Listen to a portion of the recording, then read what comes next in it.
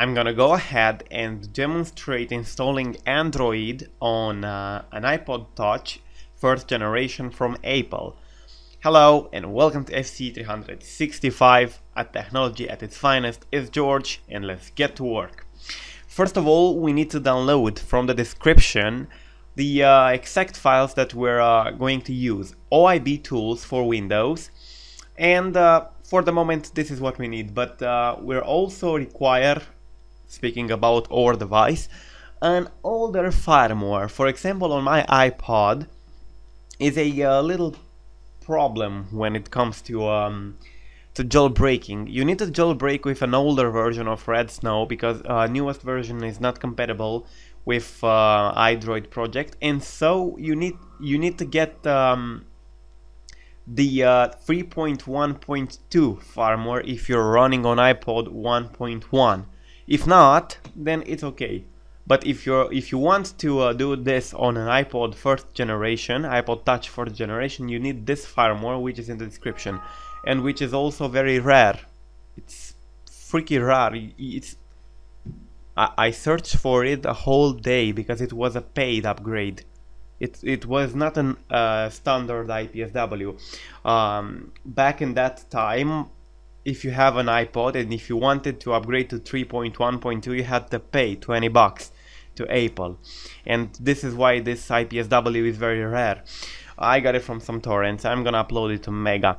Okay, let's get to work. You're gonna go to OIB tools, extract OIB tools here on the screen, install it, click run, next, agree, next.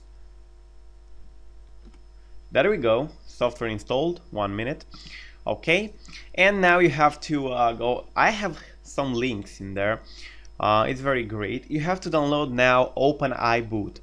I'm gonna open Mozilla. It's faster for me than Google Chrome on this computer. There we go. Okay, and I'm not going to search anything on Google. I'm going to paste the URL.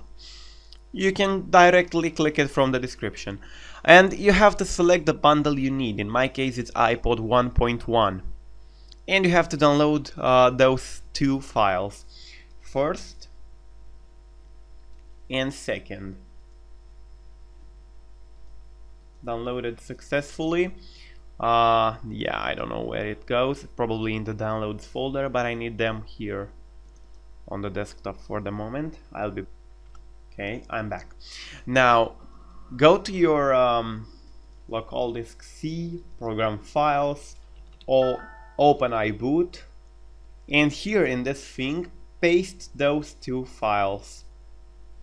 You're ready. Minimize this thing and start iTunes, an older version if you want. It is compatible with the latest version too, and connect your iPod and shift and click on the restore iPod and select the firmware. If you have the 3.1.3, it doesn't work. You have to downgrade. Downgrade, it's fast because this IPSW is still signed by Apple. Select it and wait for your device to do the whole process of restore. It will restore automatically, and you just have to wait for it. Then we're gonna move around and go ahead to jailbreak the iPod. But for the moment I'm gonna let it to restore. Okay, there we go. The iPod is being activated on the server, and we're going to continue to the next step. Here we go. Continue, and we're in. Now I'm gonna click get started, and as you can see I'm on 3.1.2, and this is a 32 gigs iPod first generation. I'm not going to let it back up anything because I don't need it. Now let's install the drivers. For drivers installation we're going to use some Windows features. No thanks, fuck you. Okay, Control R, and we're going and you click Control or Start in the air, or you go here and type run by the way, and start run, and you will write for the first instance hdwwez. It will start this little thing from here. You click next, install hardware manually, advanced, next, show all devices, next, have disk, browse. You gotta go to System32, no, to C, program files, type O, go to OpeniBOOT tools, and according to your operating system, load this file, env file, click OK, and you will have Apple mobile device OpeniBOOT mode. Next, it will ask you if you trust, install, and let it install the driver for OpeniBOOT mode. I'm gonna be back. And we installed this thing. Now let's jailbreak.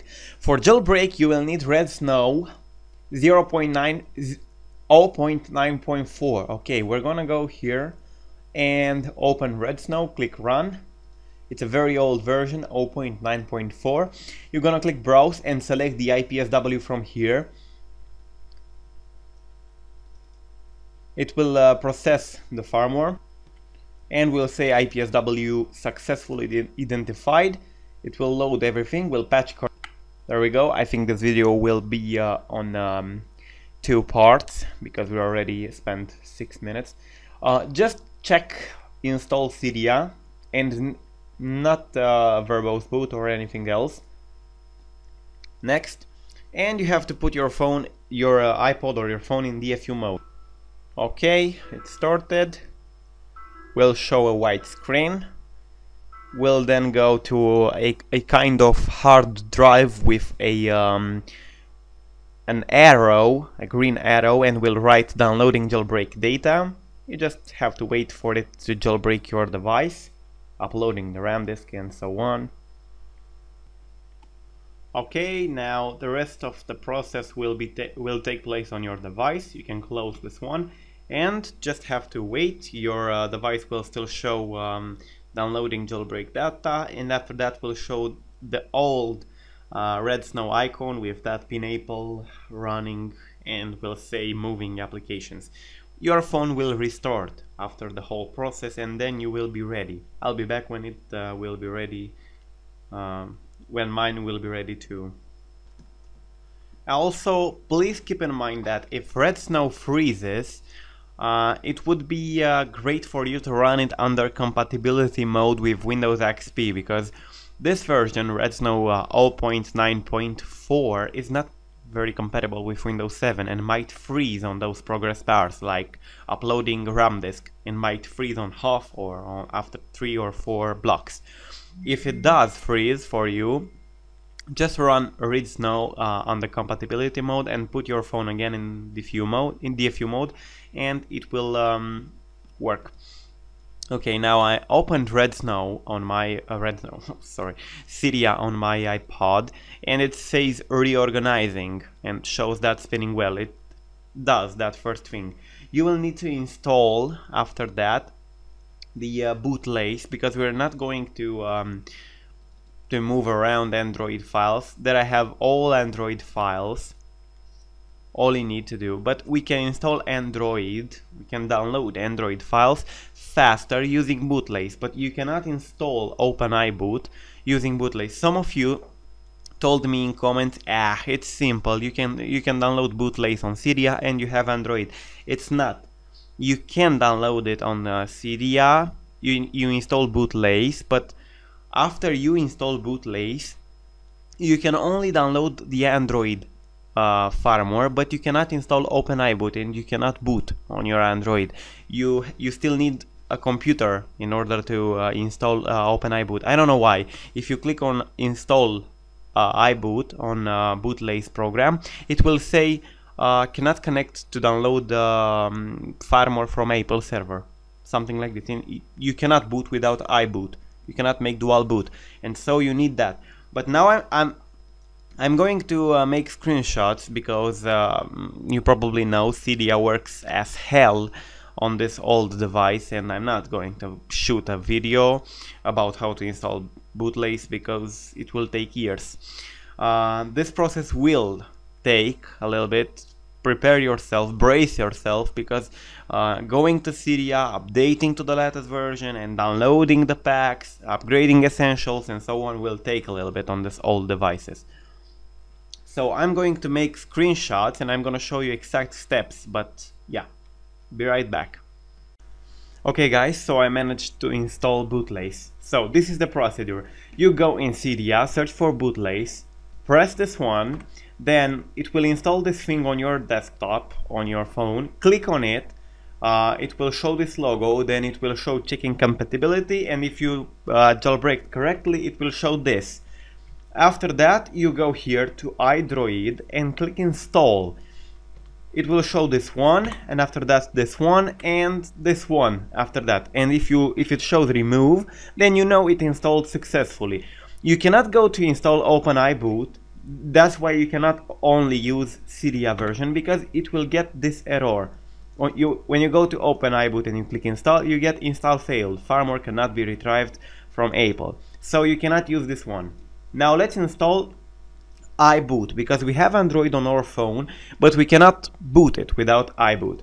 You need to go to Program Files, OpeniBOOT Tools, run a CMD, connect your phone in recovery mode and write CD, drag this here and write, there we go, okay, and load iBack and open iBack.img3. After you put your phone in recovery mode, you hit enter. Oops, just a second. Load iBack, open iBack. Oops, my bad. It's OpeniBOOT.img3. It will get sent. Your phone will reboot and will be in OpeniBOOT mode. You navigate through the console and click the home button and start console. Some verbose will start on your phone, and at the end you will see OpeniBOOT big on the screen when it is done. Okay, after you see OpeniBOOT on your screen, write oebc.exe, but don't press enter. Double press on the home, wait a second, and now press. This is what you need to see on your phone too. OpeniBOOT. Now you type install, hit enter and wait. After successfully installing, you write reboot and your phone will reboot in OpeniBOOT and you will be able to select Android, iOS or console. And this is basically the installation. The result is in the description. Thanks for watching and download all the files from the description.